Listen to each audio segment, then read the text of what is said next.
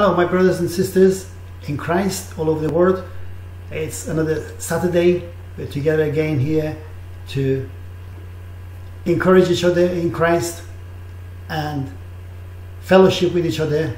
And today I decided to do something special. But before, I wanted to ask you a question. What is it in your life that you want really badly? What is it that you want right now that is biblical, that is not against the Word of God? What is in your heart? What is the desire of your heart? Salvation, maybe, for your family members, for your loved ones. Healing for yourself or for your loved ones. Deliverance from the oppression of evil, from the hands of Satan, for yourself or for your loved ones again. Promotions at work, a new opportunity, a breakthrough in finances, whatever it is. All that is in one thing and one thing only. This is your solution. The cup of the Lord. The Lord prepares a table before me in the presence of my enemies. Let me read that scripture for you. It's one of the Psalms that you are all familiar with, but we are most likely too familiar with it, and we pass by it quite casually. But I want you to focus on the words as I read from the scripture. Psalm 23. The Lord is my shepherd, I shall not want. Whatever it is that you really want, God is the supply of it. And I tell you, the Lord is my shepherd, I shall not want. He makes me lie down in green pastures. He leads me beside the still waters. He restores my soul. He leads me in the paths of righteousness for His name's sake. Not because you're a good person, not because you've done so many good things. No, because of His name's sake. Because of His name's sake. Yea, though I walk through the valley of the shadow of death, I will fear no evil, for you are with me. Your rod and your staff, they comfort me. Now listen to this.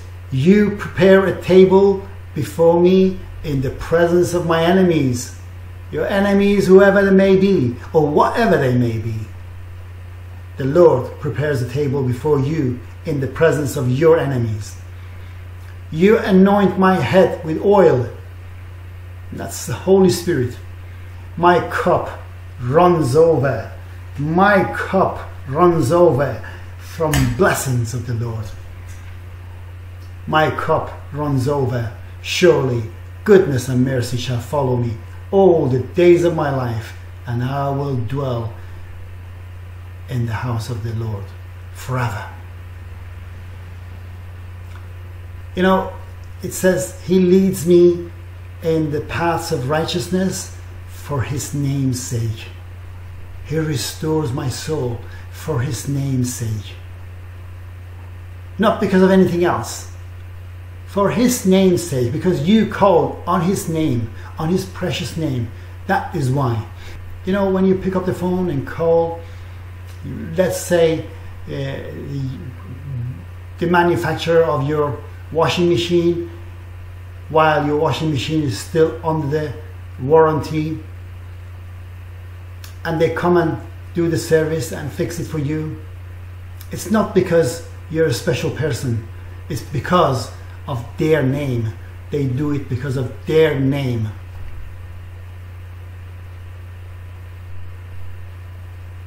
The Lord is doing it because of His name's sake. He prepares the table before you in the presence of your enemies. your cup runs over. Goodness and mercy following you all the days of your life. You know, in the old days when they had sheep and the cattle of sheep were going, and there were usually two boys in the back, one on the right, one on the left, guiding these cattle of sheep towards their destination. And that is what David is singing here. Goodness and mercy shall follow me all the days of my life. It's the resemblance of God's rod and staff. Your rod and staff, they comfort me.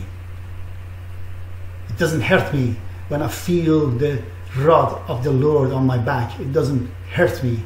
The sheep doesn't feel hurt when you put that rod on this side or on that side and say, no, not this way, not that way, straight.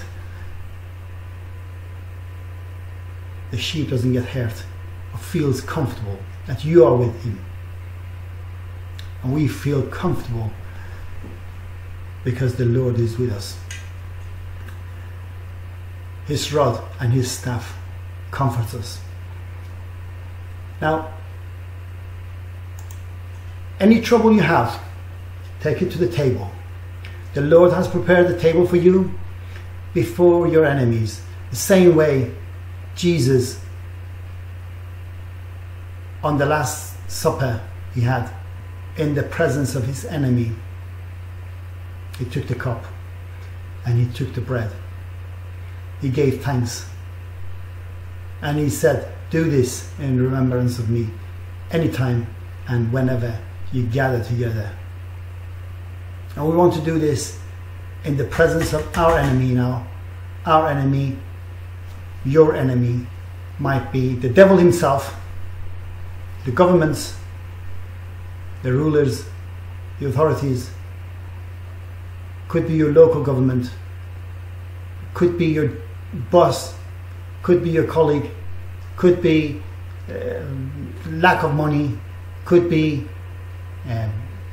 depression, could be oppression by the devil. It could be anything. The list goes on forever. We don't want to exhaust the list. You get the gist. Take that trouble to the Lord on the table that he's prepared before you in the presence of your enemies. I want you to prepare a drink. Now, don't get me wrong, this is not an alcoholic beverage. This is a cordial. I'm totally teetotal, and so just so you know, to set the records right. And I've got a piece of crackers here. I want you to get your bread and whatever it is as wine ready to have this communion. While you're doing that, I would like to read a very, very important passage of scripture that we might have read it quite again casually. We might not have dwelt on it enough to know the depth and gravity of it. I want you to listen to me as I read on from 1 Corinthians chapter 11, verses from 23 to the end. This is as I said, very important passage of scripture, and Christians too often take it, to say the least, not serious, as serious as it can be. You're basically playing with death when you're taking the cup of the Lord and the bread of communion. You are literally playing with death. So I would like to read this, and I would like you to listen to this, every verse of it, and think about what you're going to do. This is Paul writing to the Corinthians. 1 Corinthians chapter 11 verse 23, from verse 23 to the end. For I received from the Lord what also passed on to you. The Lord Jesus, on the night he was betrayed, took bread, and when he had given thanks, he broke it and said, "This is my body, which is for you. Do this in remembrance of me."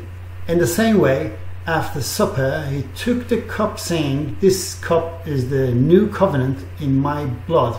Do this whenever you drink it in remembrance of me.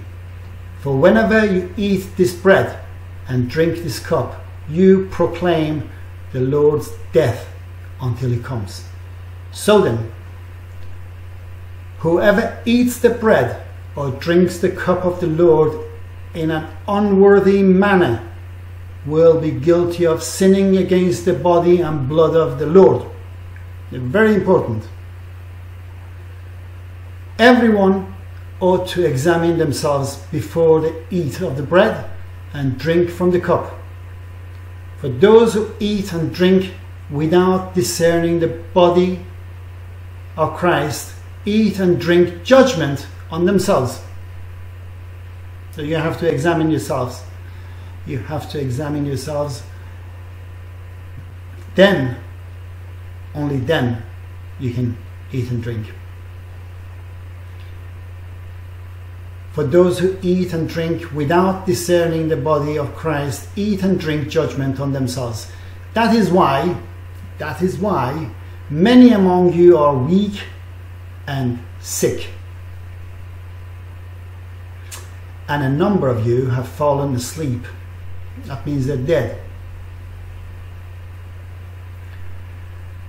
But if we were more discerning with regards to ourselves, we would not come under such judgment. If we were more discerning in regard to ourselves, like how much sin we've done, have we been cleansed in the blood of Jesus Christ? Have we received the salvation by faith and received the forgiveness of our sins through the blood of Jesus Christ, or not? Or it's been just a lip service?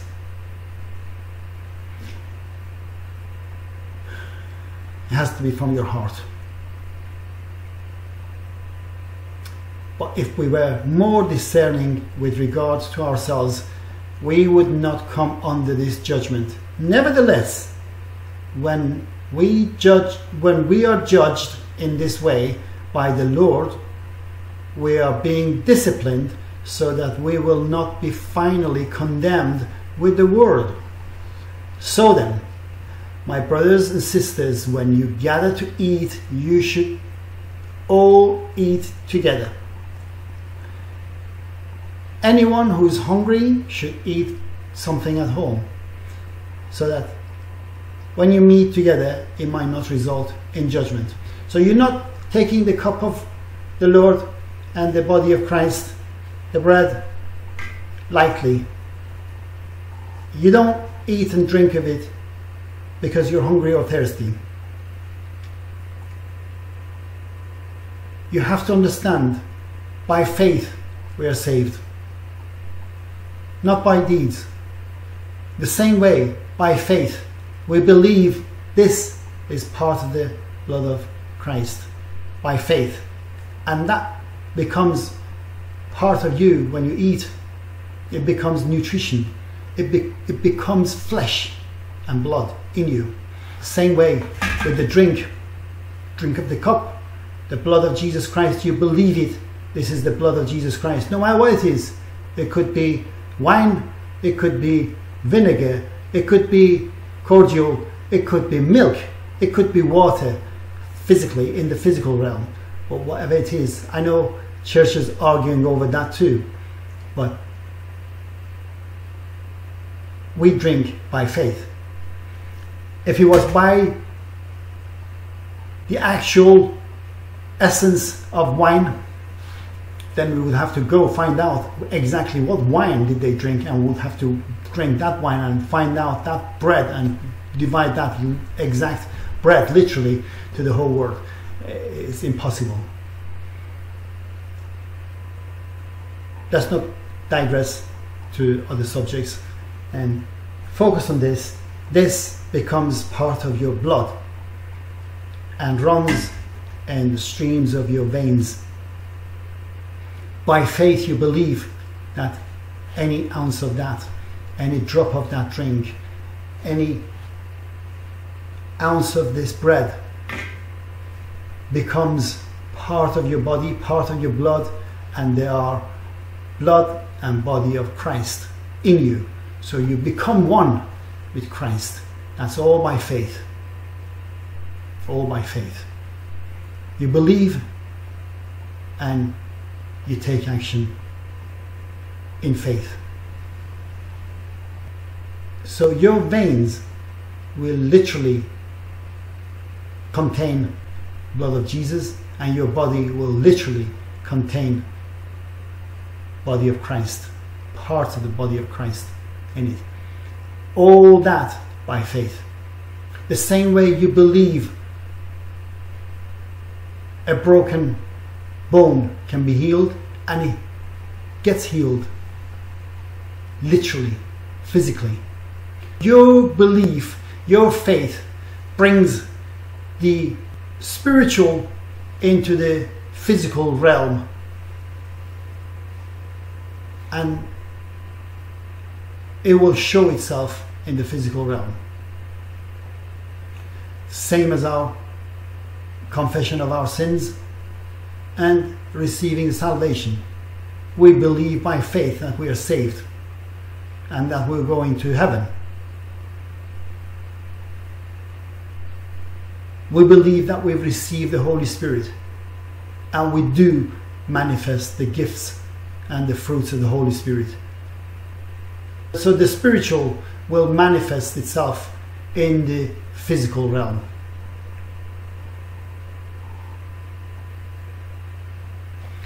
Let's do this. He broke the bread on the night he was betrayed, and he gave thanks. Let's all of us together eat the bread and body of Christ. Heavenly Father, thank you.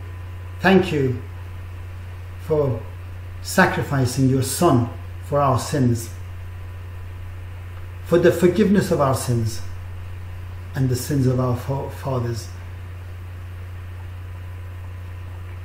Wash us and cleanse us from any guilt, any sin. Let his body that was broken for us become part of our bodies. Thank you, Jesus. We remember you.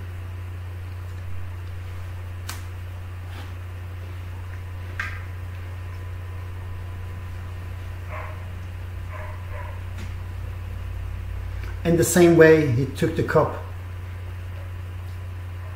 and after he gave thanks, drank it. He said, do this whenever you get together in remembrance of me. Jesus, we remember you. Heavenly Father, thank you for your Son and his sacrifice for us. Let his blood become part of our blood in our bodies. Thank you, Jesus. We remember you.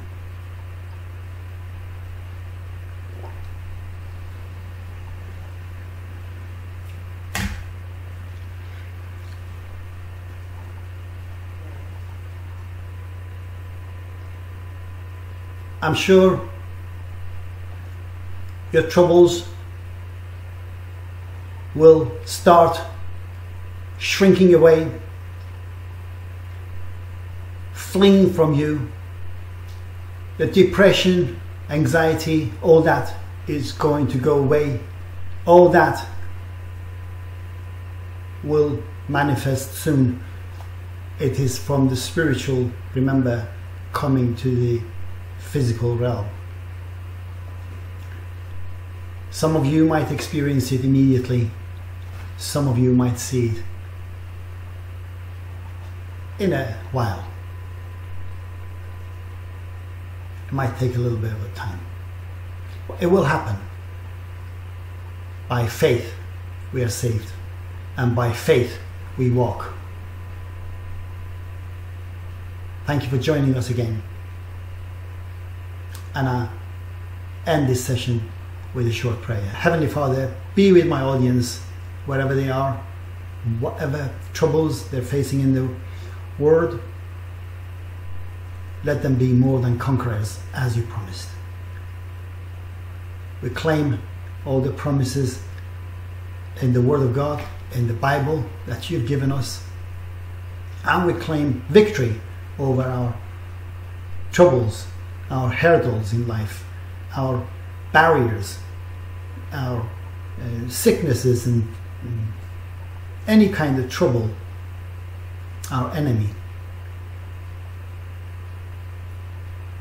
Satan, I have great pleasure to say that you are under our feet because we are in Jesus, and you were defeated more than 2,000 years ago. You're still defeated, and you shall stay defeated. You can roar like a lion, but you're not a lion. We are in the Lion of tribe of Judah, and we are the true lions, true children of the true lion.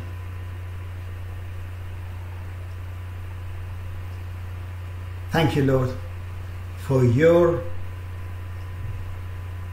very best, for your gift of salvation that you've granted us, and we receive that by faith. Forgive us our sins, wash us, cleanse us with the blood of Jesus Christ. Let every time we drink and eat, as we remember the Lord's sacrifice on the cross of Calvary, let his body become part of our body, and let his blood run through our veins. In Jesus' name, thank you. Amen. God bless you, and I'll see you again with another message. Until then, goodbye.